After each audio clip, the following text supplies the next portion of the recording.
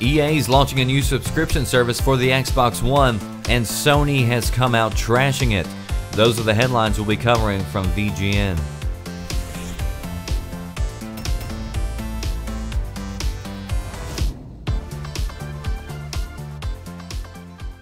So EA is launching a new program for the Xbox One that works a lot like Netflix. You'll be able to pay $5 a month or $30 a year and have access to certain games. So the beta program is rolling out this summer. Here's what you'll be getting, at least if you're taking part in it right at the beginning. They said you'll have access to Battlefield 4, FIFA 14, Peggle 2, and Madden NFL 25. Again, that's $5 a month or $30 a year.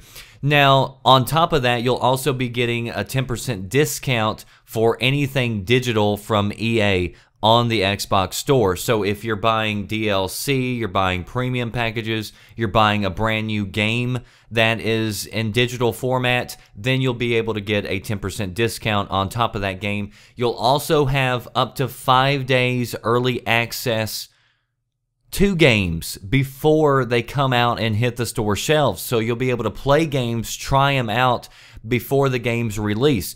They said you can save your progress as you're playing the game, and then once the game does release, then you can just pick up from where you left off because you've saved the progress. So if you decide to buy the game, then you can just pick up with that trial period. So you're getting early access to games, you're getting a 10% discount, and you're getting access or full access to some of EA's biggest titles. Now, there are some titles missing, like Titanfall, and they did say that more games will be added, so we'll just have to keep an eye on that and see how fast new games are added to the system and how that all is going to work. But as it stands right now, those are the conditions that EA is launching with, again, for the Xbox One. Now, you may say this is Electronic Arts, this is EA, so surely this will be coming to PlayStation pretty soon.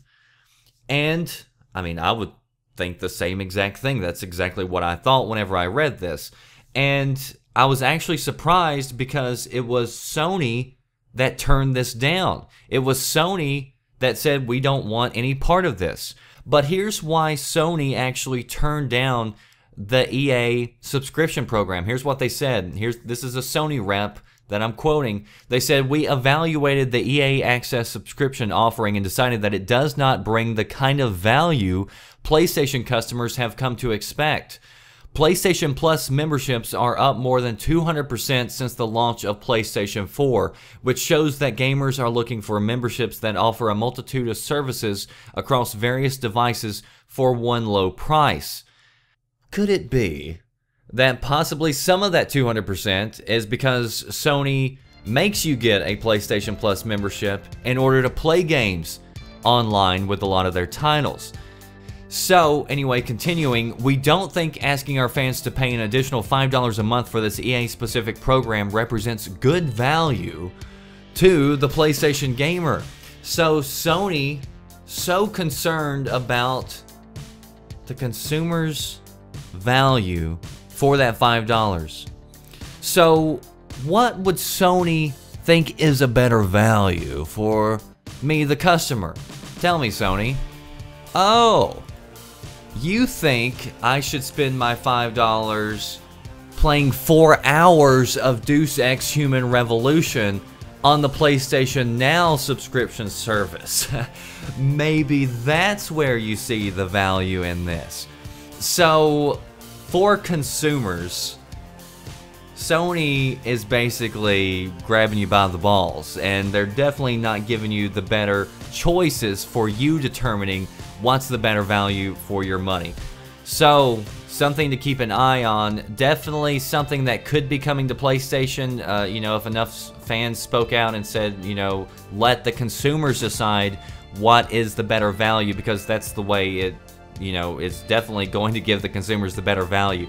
The more options you have, the better options you have. You just want options, trust me. So, post below, let me know, what do you think? Do you think that's a little unfair? Do you think Deus Ex Human Revolution for $5 for 4 hours is a lot better value than the EA subscription service? Do you think both are a terrible service? Or is it something that you're interested in and you're going to be taking part of?